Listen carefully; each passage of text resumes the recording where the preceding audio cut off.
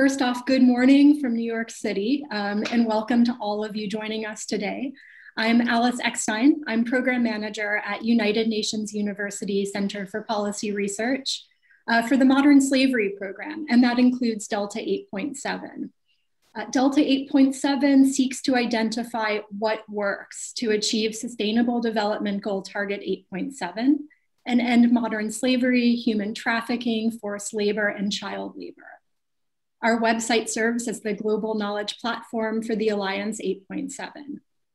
We examine effective measures, and at the end of this month, we'll release 3 policy guides on what current research suggests might work in the domains of justice, markets, and crisis to end modern slavery. And we also look at effective measurements, the ways in which we understand prevalence and vulnerability as we seek to reduce these numbers. Today, we're going to take a closer look at measurements and measures. I imagine that all of you who have joined us are aware that over 40 million people today are estimated to be living in conditions of modern slavery, with women and girls making up a significant majority of that number, currently estimated at around 71%. There have been excellent reports on why women and girls are more likely to be in these conditions. We talk about gender bias, certainly. But in what we want to do today is also talk about gender bias and how we measure modern slavery.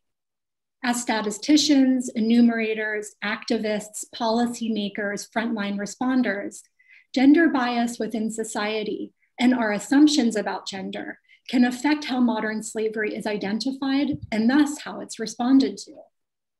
Starting last week and ending on Monday, Delta 8.7 presented an online symposium featuring contributions on this topic.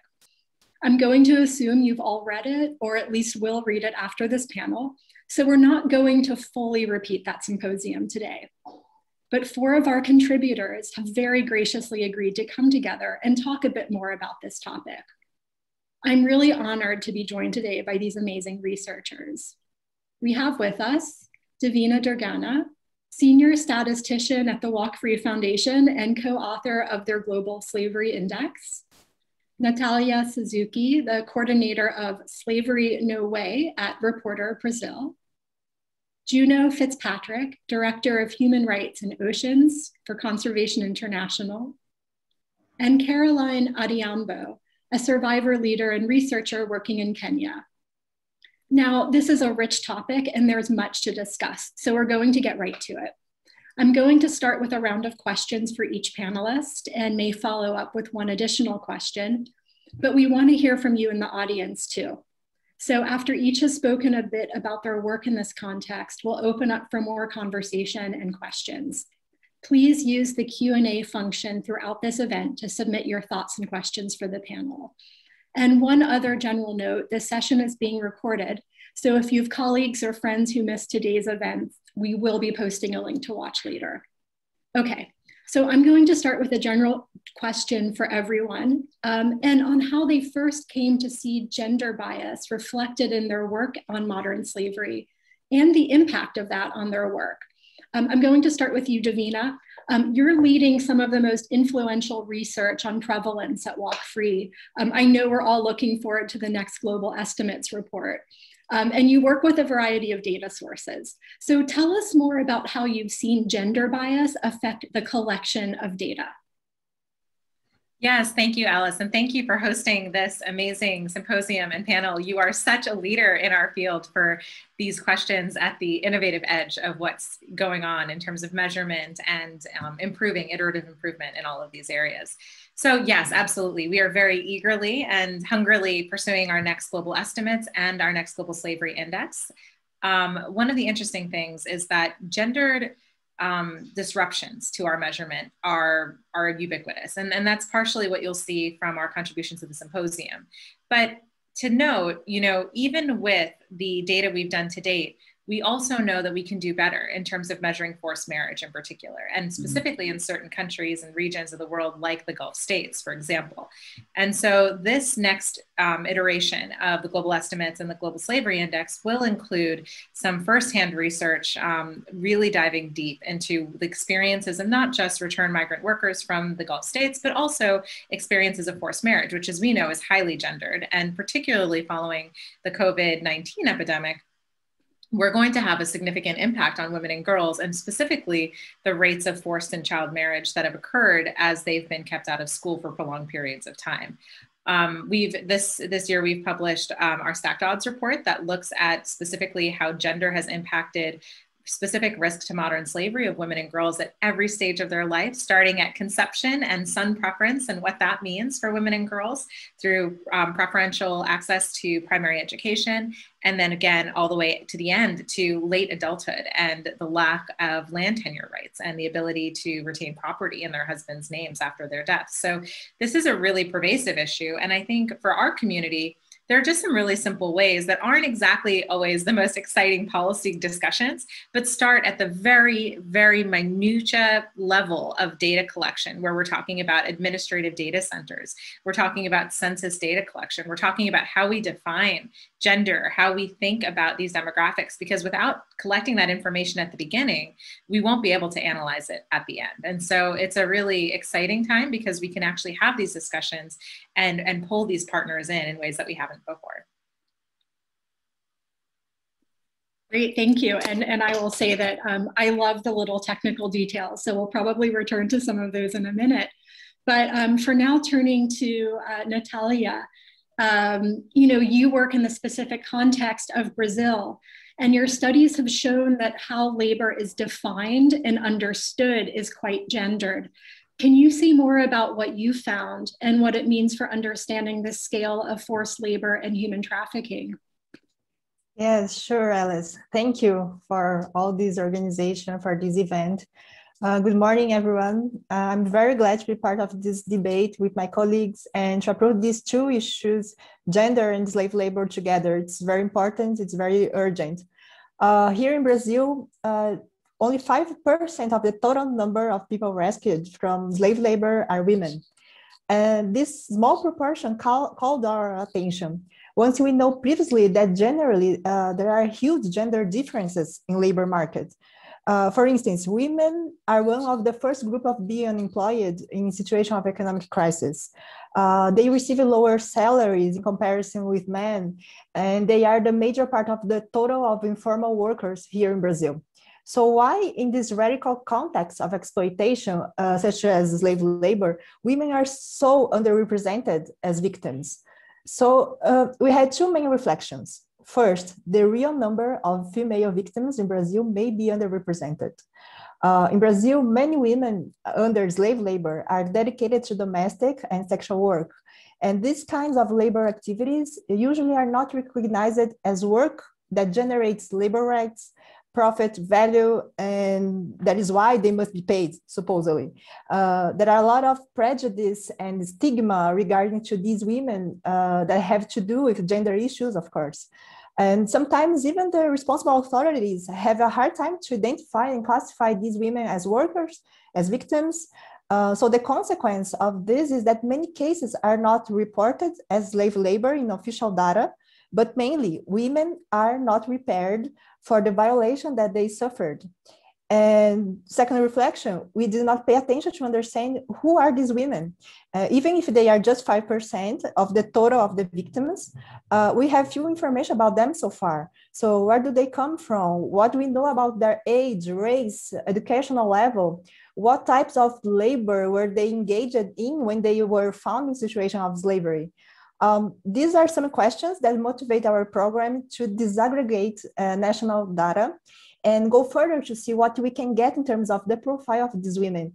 And besides, we know that official data usually capture national average, but they often mask specific elements at the subnational context. So when we disaggregate national data, we realize that in some places we have different proportion in terms of numbers from those national ones. So it's very tricky, actually. And these information lead us to understand that there are so many levels of vulnerability and profiles that are undercovered.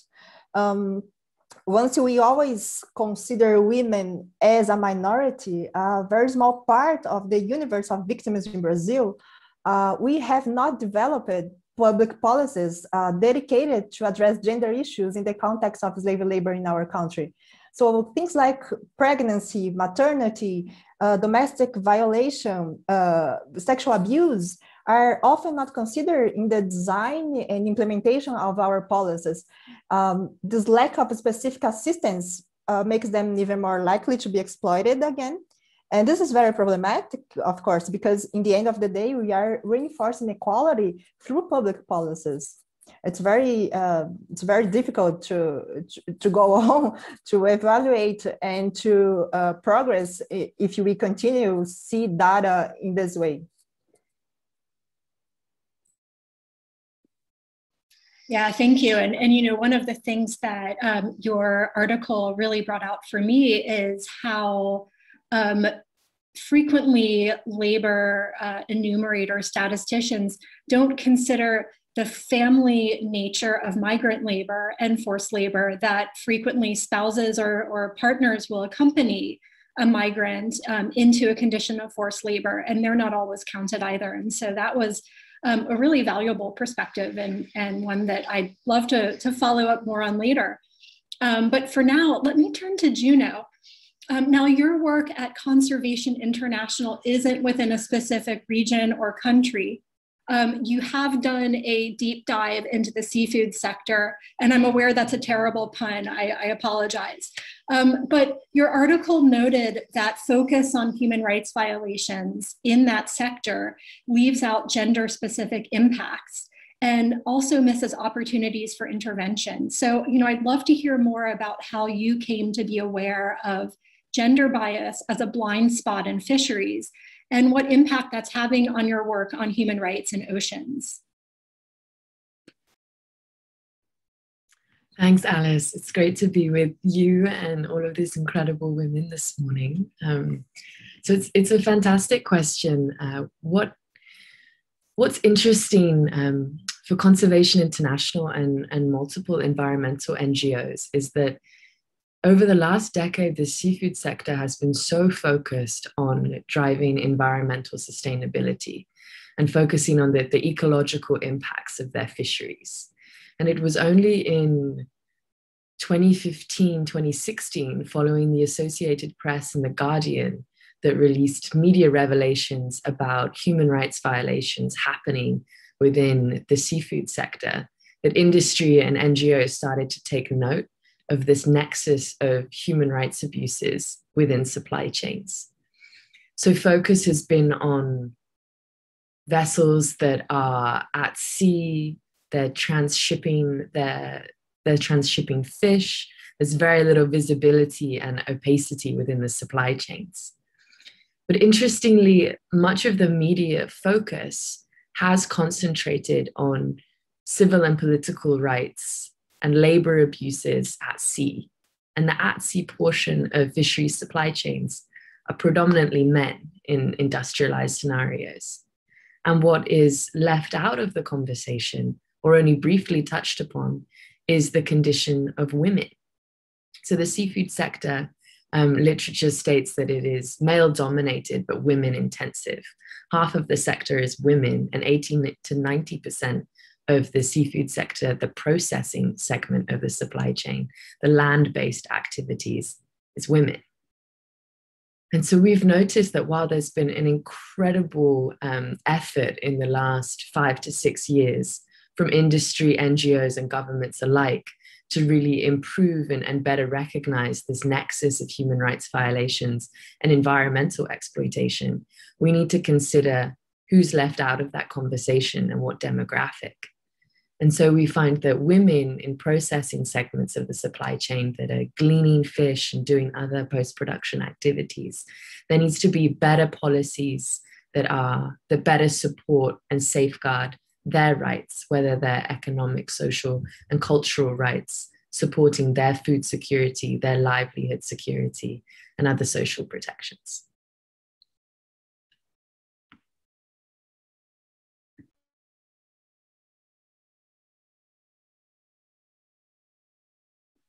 Alice, I think you might be muted. Oh, it's a Zoom trope by this point. Thank you. Now, going to Caroline, you're working as a researcher, and you noted some really important ways that gender bias results in undercounting people of all genders. And you found that traditional expectations regarding gender and behavior can increase the vulnerability and also make people of all genders less likely to seek or receive support in conditions of exploitation. Could you tell us a little bit more about what you found, including what that means for men and boys? First of all, thanks, Alice, for the opportunity and for everyone else who's on this platform. And as you've mentioned, Kenya specifically and most African countries are countries that are ruled by culture. We are cultural people, and most of us choose to be sticklers to whatever cultural practices we found before. So sometimes out of experience or out of normalcy, people don't find these things to be exploitation at first. They think it's a norm, because that's the way things have already been done. It's okay for a girl to be married early after mutilation. It's okay for a woman to just be married off to someone who's raped them in an effort or in bid to try protect the family name. It's also bad for a man to complain, or it's unexpected because the society has taught us that men are supposed to be macho. You're brought up and you're structured to know that you're the one to continue the lineage of a family. So down that path, you're not supposed to complain. When you receive whatever challenges you come across, you're expected to man up. So you find that in such circumstances, our boys and our men don't have enough platforms to talk. When you talk or when you speak up, they tell you you're less of a man, or it's just unexpected. So people don't embrace it. And in most times, the boys feel as though instead of coming out and being protected as victims, they're left feeling like it was wrong for them to talk. And though most of the victims you already have are women and children, I feel that there's a gap because we've often viewed our men as the perpetrators. So I feel like there's a gap, and sometimes our boys are forgotten or left behind. But at the same time, it's not like women are still totally protected from being victimized or re-victimized, because some of them don't speak up about the things that they go through. They've been told to be subservient, or submissive. You're not supposed to talk when a man is talking, or they tell you to be like the Proverbs 31 woman, the ideal woman. But do we really have an ideal woman? Do we really have an ideal platform for this ideal woman to talk about the things they go through? Some women are raped on a daily basis, but when you're raped, your family works together with your perpetrator and marries you off, trying to protect their name.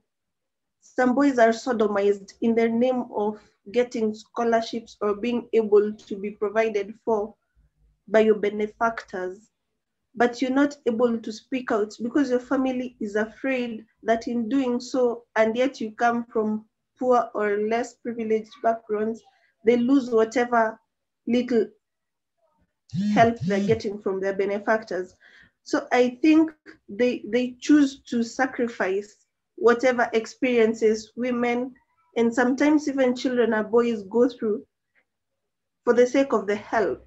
Sometimes you're told to, it's not a big deal, it's a trend. These things happen. People try to make it seem as though it's a norm, but it's not a norm, because it stays with someone. No matter how culturally influenced we are, some things are more than just culture. Some things are just, they just call them wrong. And as it is, or as communities are structured, as people are structured, we are a patriarchal society. And even yesterday, I saw someone tweet on Twitter that women deserve bare minimum.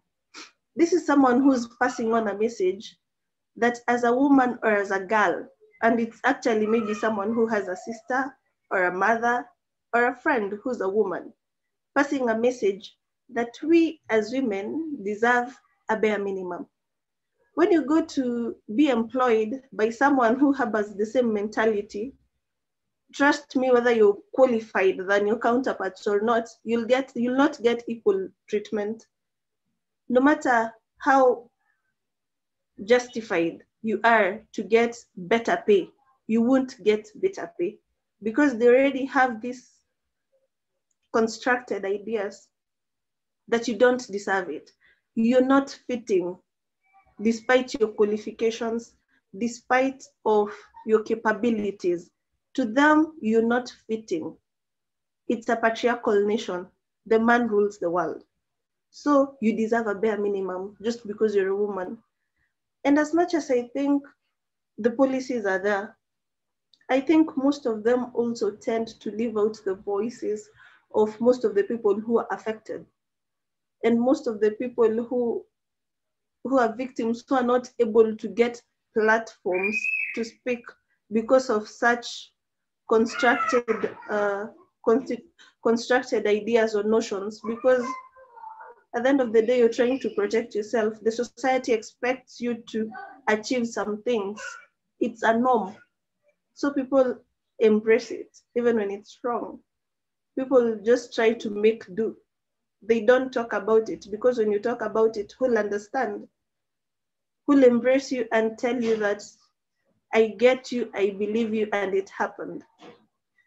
So I think to most people, especially where patriarchy is practiced, especially where there are cultural restrictions, be it a boy, be it a girl, be it a man, be it a woman, I think most people or some people are not able to come out and say exactly what they're going through.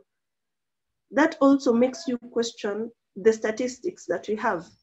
Because if we have this cluster of people who are not able to speak up, if we have this cluster of people who are not able to raise their voice, who are not able to tell anyone what they're going through because of structures, then these numbers that you're already using, how sure are we that they're reflecting the true picture on the ground? Yeah, I mean, thank you so much. I think that you just raised so many rich points, including sort of intersections around social and economic vulnerability and how families in a natural desire to protect themselves and protect the members of their families can fall into these practices. And that cultural expression is not the same thing as these forms of exploitation and violence. So I thank you for that. And I think we'll have a lot more questions about this to come. But I have a few questions that we've already received from the audience. And thank you so much for sending them in. Keep them coming. These are some great questions. And a couple of the questions have to do with education and education gaps.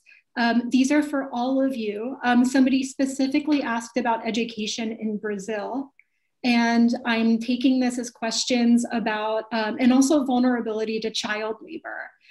And I'm wondering if you find that measurements of child labor are more complicated or difficult, or schooling because of gender bias, because of the ways that girls are expected to engage in education in some contexts. And how that works. So maybe, Natalia, if I could just start with you, because there was a specific question about whether you're measuring education gaps in Brazil, and then turn it over to anybody else who wants to jump in. Yes, of course. Thanks for the question. Our research showed us that there is a lack of education in terms of these victims, of course, and we found that 20% of these women have no education at all. They never went to school. 42% have low education, so they just have less than 5 years of education, formal education. So more than 60% of these women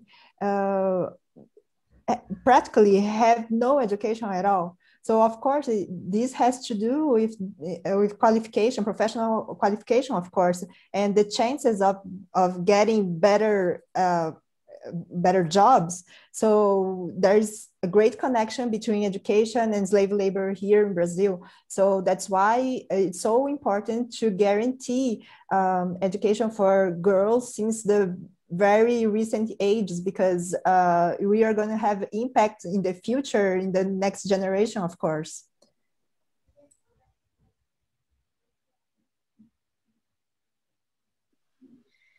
One of the things I was going to say too is that, you know, Caroline's points are so powerful, especially when we're thinking about conceptions of victimhood, how we deal with toxic masculinity in the context of all of this work, and how we validate all survivors, all voices, as we continue to still maintain that there are substantial differences in the lived experience of all women that make them more structurally vulnerable in some ways to certain types of servitude. And as Natalia mentioned earlier, of course, and Juno, there are certain industries we work in where female participation is significantly higher. I mean, domestic servitude is another one of those examples. We've got textiles, even some forms of agriculture. I mean, it's really confounding, because one of the challenges is that we do tend to understand forced labor in the context of this gendered perspective. And that is hugely problematic when we're missing a lot of these populations. I see in the Q&A that Ben Harris had a question that was directed towards Natalia about this question about underreported survivor victims. And I think that speaks to what Caroline was speaking to as well. But specifically in terms of data scientists and how we maintain inclusive and how we combat this, honestly, I don't know that we have yet had enough of those conversations in terms of understanding the dynamics, because truthfully, the challenge is everyone on this panel has a unique role at the intersection of policy and data science, right? That means that we do research, we understand what this looks like, but we also influence policy because of the way that our roles are constructed. This is a very different situation from people who are only involved in data collection at the very early stages. And we're missing a step here. We're missing a bridge between explaining how that level of data collection in the municipal county house or the little village, that matters at the end of the day to the global policy we're making. And we need to do a better job. I need to do a better job of communicating that to our partners, because we have a lot of limitations. I mean, even in the US Census, we are not yet inclusive in terms of how we talk about any part of a personal identity. We don't really understand how to talk about race. We don't understand how to talk about maternal languages and legacy of immigration, especially in the US context, which would have a tremendous impact on the demographic information that guides so much of our policy and political discussions.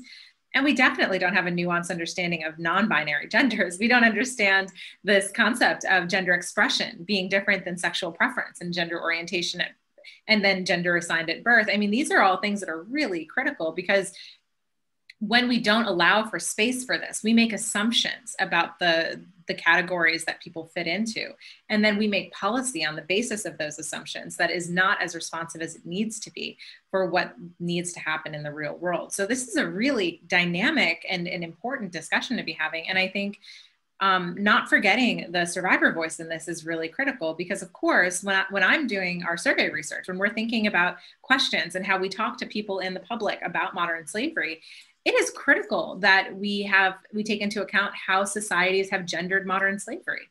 It is omnipresent that South Asian workers who are exploited in the Gulf genuinely see a lot of the intergenerational exploitation that they've experienced to be normalized, because that's how their parents made, that's how their fathers and uncles and brothers made money. And this becomes like a normal thing. And I think it's an interesting thing that if we don't take this into account deliberately, we will never be able to legislate or promote policy on this at the other end. So it's it's a disconnect. It's a disconnect in the continuum of how data is processed, how data informs policy. And I think that's an obligation on all of us that work on policy to make sure that we're engaging on this specific issue. If I can just add to what you've said, and I think social injustices are to blame to some point, because people at times don't even know that whatever they're doing is actually slave trade, or they're being exploited to some extent. People are just trying to make a living. People are just trying to earn a living, and it's been a cycle. You're being overworked and underpaid and abused, but because this is what you have to do to survive, these are the options you have at the moment. So people don't, to them, it's a norm. To them, they don't think that I'm actually being exploited. I'm actually being abused by this person. To them, it's like, I'm trying to earn a living. I'm luckier than the person who has nothing to do. So if you talk to them about it, they'll just think you're not seeing things from their angle. But in real sense, they're going through something that they may not have any idea about, or they may know exactly what they're going through, but because of the circumstances of life, they just make peace with it. And to them, it becomes a new normal, which should actually not be the case. Yeah, so, you know, I guess turning to the next question is, how do we solve this problem? I'm sure there's just a really simple answer. But, you know, what I'm really thinking about is, you know, how, and some of these are some questions that have come up in our Q&A, is around improving data collection. So what is it that governments need to do in their administrative data? And I think, Davina, you've touched upon that a little bit. But also, how can we better resource the people who are collecting data and the people who are in the position to give and provide data? So what are your takes on this in the various sort of areas that you work on? Thanks, all. I can kick us off, and then I think everyone probably has something to say. But Sophie Otiende, great colleague, great, well-respected leader in the field. Thank you for joining us today. I really appreciate your question about how do we bridge this gap? It's exactly what Alice was reiterating, but also the fact that we need to acknowledge there is a hegemonic control of all data, scholarship, academics, biased towards Western education and English. This is a reality of how information and data is published. It's a reality of how data science performs at a global level, and it's something we're actively combating against. I mean, myself, I'm fluent in French and Spanish, and I'm telling you that even as an academic, publishing in those languages is significantly more challenging in any of our fields than it is when you have options in English, let's say. But there isn't one international standard for scientific communication, or yet there shouldn't be. And we certainly are losing a lot by being unable to communicate in local languages on these issues. And so one of the things that we have to do, and especially Mindaru and Walk Free, when we look at this as a potential funding organization, what we look at is having to build data capacity as a critical part of any of the work that we do. So for our multiple systems estimation project in Europe, we include money to allow the governments we work with to build data infrastructure, meaning that they then, in the process of collaborating with us, getting the information that we need, in their own languages and their own systems, they are creating data capacity to continue to generate the information used in the initial estimates that we can then replicate again. And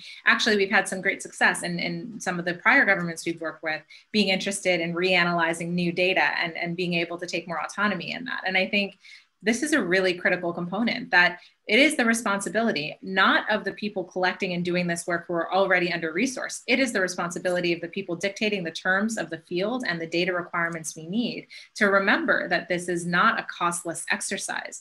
Rehauling data management systems, increasing data capacity, that is hugely expensive. And it's something that we're all required to really be cognizant of when we think about what we're trying to fund and what we're trying to do. So what I would say to Sophie's point is we all need to be very aware of our own biases towards not just English education, but also Western education, and to acknowledge that there's a wealth of experience that's coming from the field that is excluded because of this, and that we need to actively fund against that and increase data management at the level at which it's being collected, meaning we empower people on their terms, not ours.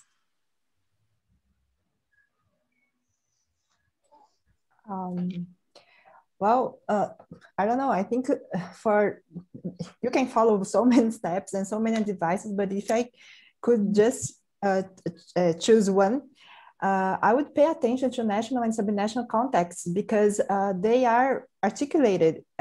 So in order to develop better actions, better research and policies that fit better to the profile of the victims and beneficiaries, we have to consider this articulation. We must have deep knowledge of our beneficiaries to make decisions properly, because of course we are seeking to be more efficient in many ways.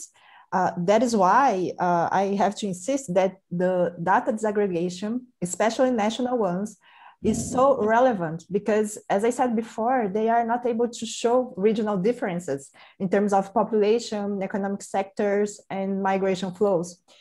For instance, when we disaggregate national data regarding to gender issue and slave labor, we realize that in some places, such as São Paulo City, the proportions are totally different from national ones.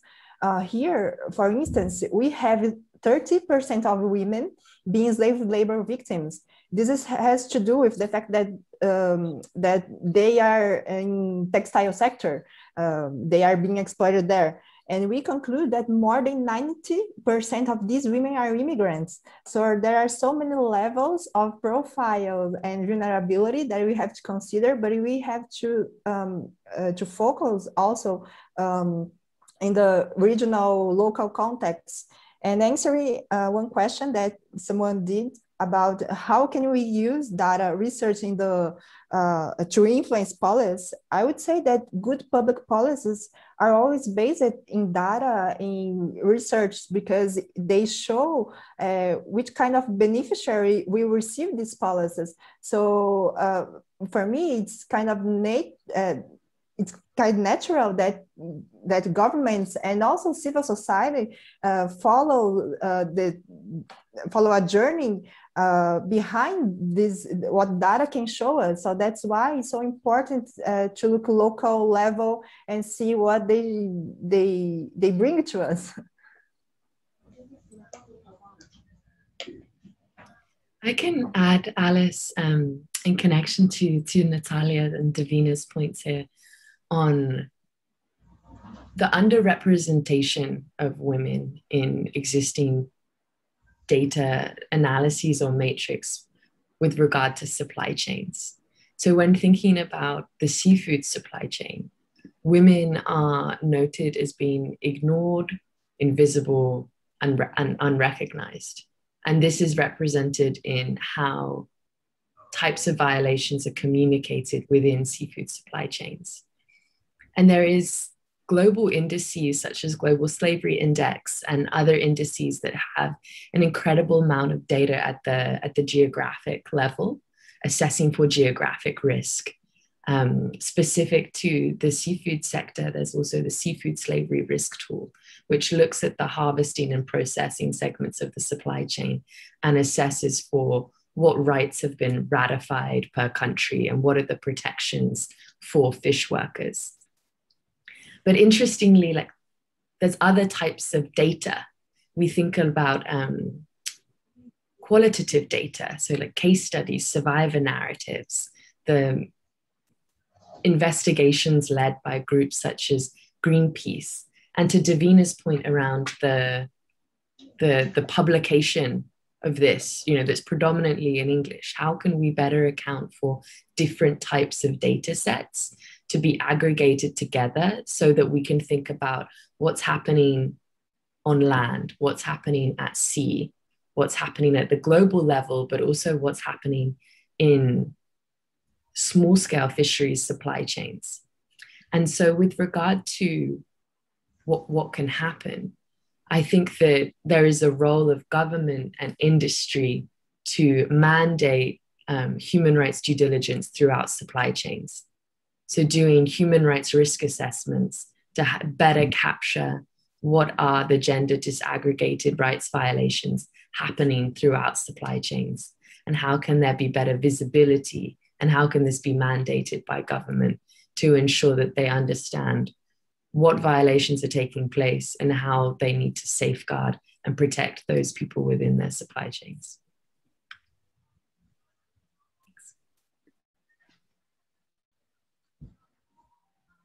If I can just try to add on to that, I think we have most researchers, I'm not trying to be biased, but I think most people use whatever information is there on paper. But when most of these policies are being made, when most of these terms are being constructed, people don't actually take time to go to the ground and find out what's actually happening. Most of the people, I can say, maybe from where I am, people use the information that is already there, but times are changing. Whatever stringent measures were placed maybe 5 years ago may not be applicable now, because the people who you're trying to, the measures you're trying to use then, maybe the perpetrators you're trying to catch became wiser and changed format or something. Times change and things change. So I think people should try and renew measures, try to find measures that actually work with regards to the changing times. And also at the same time, survivors' input is also essential, because most of the people who work on these things have no first-hand knowledge of what actually goes on.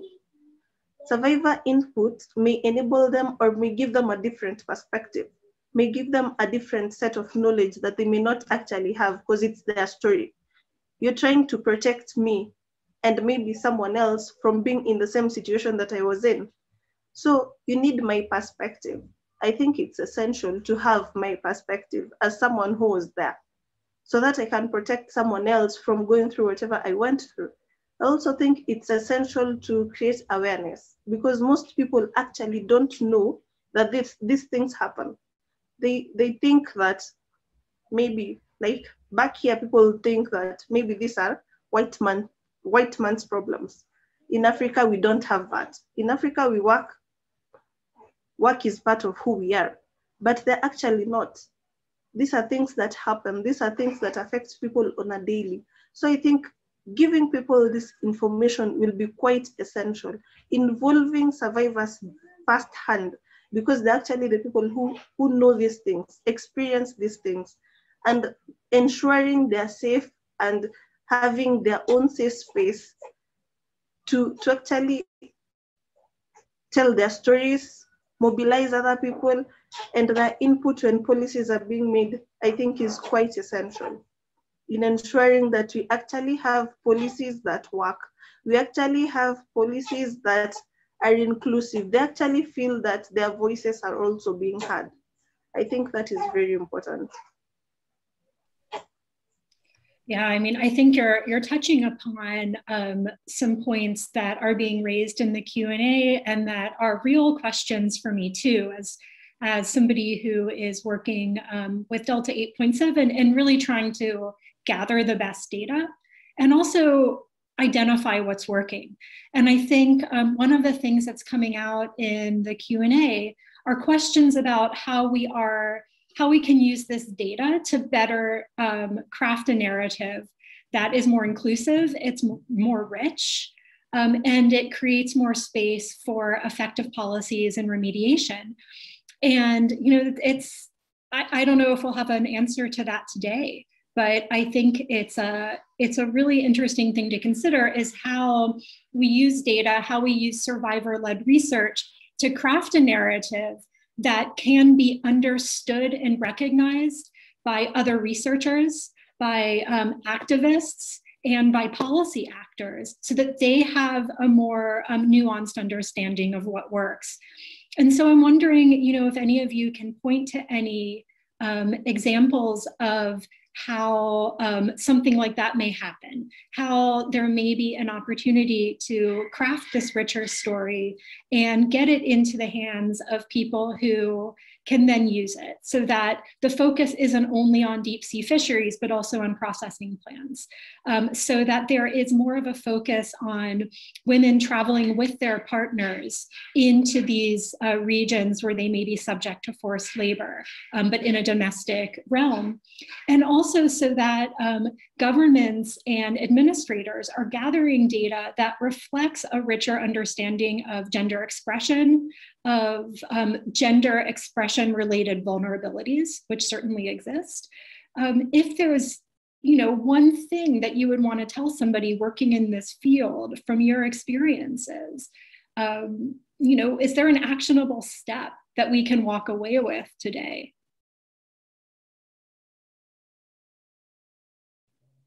Easy question, I know.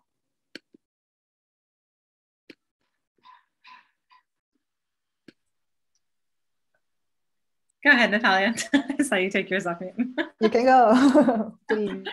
Well, thanks, Alice. I actually have to say that this is the first time that I know we at WalkRe have published specifically on the dimensions of gender as it relates to measurement.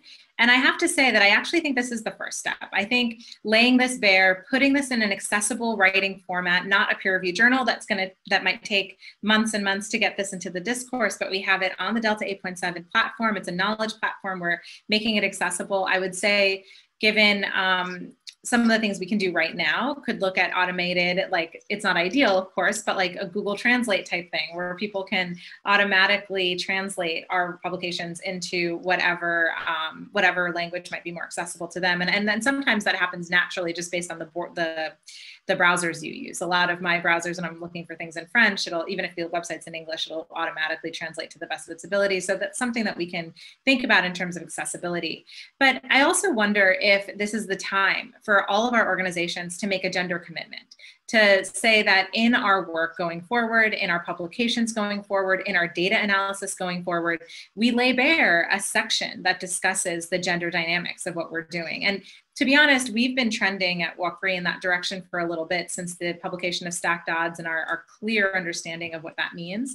But I think that's an easy best practice and standard that we can start setting, that when we publish our reports, when we look at our data analysis, along with the other caveats such as COVID-19 or Ramadan happened during data collection, gender inconsistencies in measurement can be another caveat and needs to be another caveat that we raise, because I know that when governments and other major funders look to fund projects in this space, they're looking at how to address those caveats and limitations. And so I think if we make a commitment now to think about being explicit in our work about how gender and measurement has impacted this and how we can make that more equitable and more proactive, I actually think that'll be a huge accomplishment. And I think actually the symposium you've organized, Alice, is precisely the first step in that. Oh, I totally agree with Davina. What she said is almost what I would say. And I think that, we have to publicize and show data in this way, easily accessible. Of course, academic approach is important, but it's not accessible to everybody. So I think that the attempt is to make information to get people in order to change the social perspective. Because we have to consider that our institutions are very sexist as well. And so these institutions are responsible to do our policies. So we have to, day by day, change this perspective as well. Institutions are not educated to consider gender issue in their policies. And even us, civil society organizations, have been educated to see and understand things through gender perspective. I would say that 5 years ago, we also emphasized the majority of men as the victims of slave labor, and we did not consider women as well. So we are changing this. So I think now it's better than before, but we still do this exercise of changing things, talking about this thing consistently, because otherwise things will remain hidden. So it's an exercise.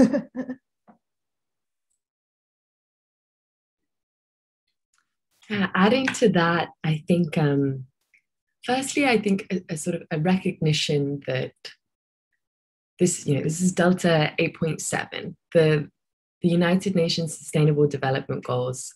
Every element from eradicating poverty to zero hunger, good health, economic growth, sustainable ocean use, which is the SDG we really focus in on. All of these elements there's a strong gender dimension. Water rights are women's rights. The right to food security, that predominantly falls on women. And so I think mainstreaming, as Davina said, this kind of recognition that needing to mantle gender throughout our approaches. I think in connection to that, and laddering up to these global commitments, is that we need decentralized data hubs in all regions. And I think that this can be activated through better partnership models. So how can we have better partnerships between frontline groups, survivor groups, International Labour Organization, decentralized hubs, academics, and through those collaborative partnership models, we'll be able to elevate different types of data, from survivor narratives to case studies, and better elevating those voices in the margins so that that can be aggregated together and we can have a better picture of how to direct policy.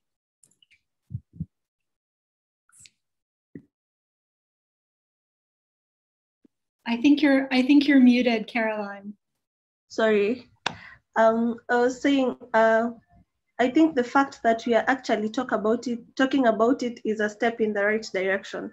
But most of the information that is out there already, or most of the information that is actually being written, is usually in a complex language. Not everyone gets to understand the grammar that is used there. Sorry to say, most of it is so complex that a common lady who maybe got only the basics of education may not actually get to understand. So I also think getting to simplify these things and using or being able to simplify them in language that can be accessible and understandable to just anyone may also help in getting to actually give people the knowledge they need. And not just talking about it, but actually trying to find measures and ways in ensuring that we are talking about it and something is being done about it. It's one thing to talk about it. We can talk about it here and just leave it here, and then nothing is done. But talking about it and then having measures in place to ensure that these are the policies we did, and we are trying to hold individuals liable to ensure that they're actually practicing whatever policies that or agreements they sign and they say they'll try to implement. Otherwise, I think we'll just be going around circles, making policies, having people agree, and then they're put in a backtrack somewhere, and then it's the same cycle over and over again. Talking about it is a step in the right direction. And as someone has said, empower me on my terms, not on your terms. You're trying to empower me and give me information. Then do it on my terms. Help me understand there's this gender imbalance. This is something going on. Help me understand why this factor or this aspect you want me to stop doing is wrong. You can't just throw it out there and expect everybody to embrace it. People will at times resist. Human beings don't take change easily. And there's a structure that people are used to. So I think for people to take women more seriously and for people to actually view women as their equals and women to get a voice, I think it's high time people are made aware, people are made to understand in their own terms, in their own languages, in whatever they actually relate to, that this is actually something that has been going on. These are the effects that have been there, not just to the women and the children, but actually to some of our boys and our men. And these are what they can do or help do so that you can create a better environment for everyone else. Yeah, I couldn't agree more. I mean, I think that's the real benefit, is making sure that it's inclusive and that it's of benefit to everybody. I just want to end with almost a lightning round, just really quick question. It's elephant in the room. So we're 1 year into the global COVID-19 pandemic, and we all have seen in various ways really tremendous negative impacts on the work that we're doing, on the ability to collect data, on the vulnerability of certain types of employment and certain types of employment going underground. as well as on availability of funding and services for people who really need it. And I'm wondering, going into this second year, what's like the one lowest hanging fruit research goal? What data and information should we be collecting right now in this next year as we're hopefully rebounding and building back to make sure that we're really building back better and that we're building back our research better? If I can jump in on that one and start, I'd like to say we've always had a way where, or a system through which our school systems have run. Our kids have always been in school for the longest time, but now for a whole year we had them home with us. Some are still home.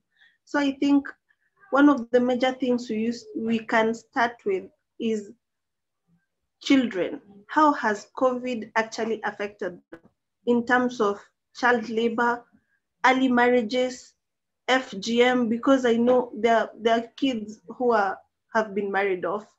There are people who went through FGM and that made them ripe for marriage, and they'll not be able to go back to school anymore. There are kids who are basically trafficked. There are kids who've lost their families. I mean, in the last 1 year, a lot has happened, and it's exposed the cracks we have in the systems that are already there. But out of everyone else, no bias intended, I think we can start with trying to find out how have the pandemic actually affected our children? What impacts has it had on the children, especially in low-income families, where they were actually maybe forced to, because at school, you might have 2 meals, but here you are at home. Your family is not able to, there's no work because everyone is on lockdown. So there's no food. Your parents may send you out to try help getting food. There is a suitor on the way. It will ease the family burden. I think these are some of the things we can start with and just try to find a sense of direction. What happened to our children during the lockdown? Yeah. Yeah, thanks, Caroline. I think that's exactly right. Look, I think it's hard for me to think about data collection without thinking about the policy that we need to enact, right? So when I think about coming out of COVID and recovering from COVID, I want to know what's happened in terms of domestic violence rates. I want to know women that have left the workforce and have no ability to re-enter. I want to know about those kids that have been home, have been able to go to school, and now are possibly on irreversible paths towards forced and early child marriages. I think partially by collecting data about this type of this type of reintegration into normal SDG focused standards of living, right? Education for all, maternal health, the ability to eradicate forced and child labor. I mean, we also need to look very carefully at how deeply disenfranchised migrant workers and high-risk workers across all industries have been throughout COVID-19. They've had minimum, if negligible, personal protection. They've had little access to being repatriated and turned home. I mean, like, this has been an astounding time to expose all of these glaring inequalities that we've tolerated for very long. So I think the data collection systems we create coming out of COVID-19 will innately address these issues of women and girls in particular disproportionately leaving the workforce, being victimized, all of these areas of harm. But we need to remember that this standard of labor exploitation that we've accepted in global supply chains cannot stand. I mean, it cannot continue to be tolerated. And we saw that the very worst scenarios, when people are not given basic rights to stay in a country, when they're not given basic access to healthcare and emergency assistance. I mean, this is a critical issue that we just cannot allow to stand. And I think by collecting data on this, we can prove definitively, not anecdotally, but definitively, that this was an entrenched and existing condition that we have every plan of eradicating moving forward. Here in Brazil, we have been informed that domestic violence, for instance, raised so much in the recent months. Migrants are not able to get their documents anymore because we have this institution paralyzed. Women are losing their jobs here, formal and informal occupations. And some of them, they are just giving up of their jobs because they have to take care of their families. So I think for the next researchers, it's very challenging because we have to see how all this dynamic that is very chaotic will impact conditions of forced labor here in Brazil. So I don't know how we are going to get data and how we are going to make all these connections, because all these dynamics, of course, will have great impact in terms of labor market in next year.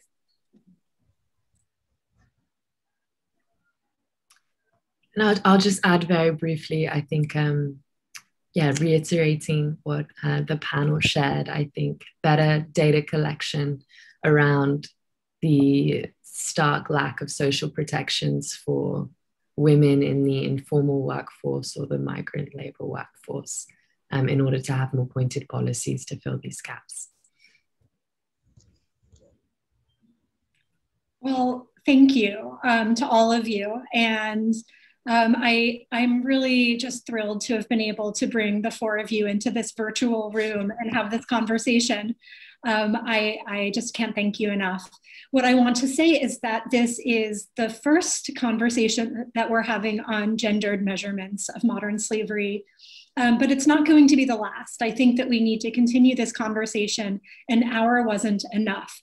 So, please stay in touch. Thank you so much to all of you who joined us today. I hope you enjoy the rest of your day, wherever it is.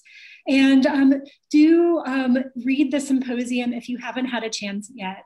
And please do stay in touch with all of us and with Delta 8.7, because we hope to be sharing a lot more of this in the future. So again, Caroline, Davina, Natalia, Juno, thank you. I really can't express my gratitude enough. And I hope that we will all be able to see each other in real life in the near future. Thank you. Thank you. And thank you, Alice, for being the mastermind behind this. Great work pulling this together. Thanks, Alice. Thanks, Caroline. Thanks, Natalia. Thanks, Davina. Thank you all. Thanks, and everyone that tuned in. Yes, thank you all for joining. Bye, everybody. Bye-bye.